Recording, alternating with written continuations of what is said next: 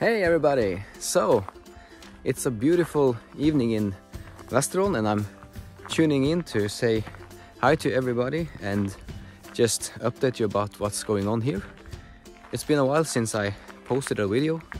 I have been so busy and I just had to do other stuff than making videos. Since I hooked off the snowblower, I haven't been so much outside and done so much tractor stuff. The only thing I have done is changing oil on the tractor, and so I thought I should share some quick tips with you in case you're interested. When I changed oil on the front axle, I could read in the instruction manual that there is supposed to be 7 liters on the front axle.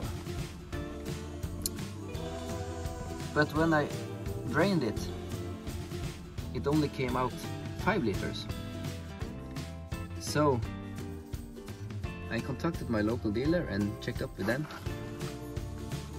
And when you loosen the check plug here, the correct amount of oil is when it's about to start floating out of this hole here.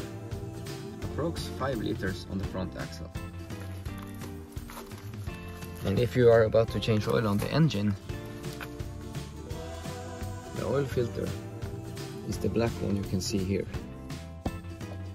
right behind the diesel tank. And you will need 7.5 to 8 liters with oil on the engine. And if you want to change oil on the transmission and hydraulic, you will need approx 27 liters. 2 filters to change, this one here and this one.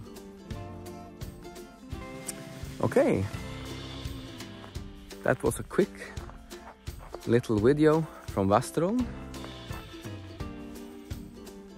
Look at the scenery, absolutely fantastic. And there is no wind and the temperature is about 20 degrees, which is 20 degrees in Vesterålen is a lot. So it's very beautiful. Now as the summer is here, I have a lot of outdoor projects.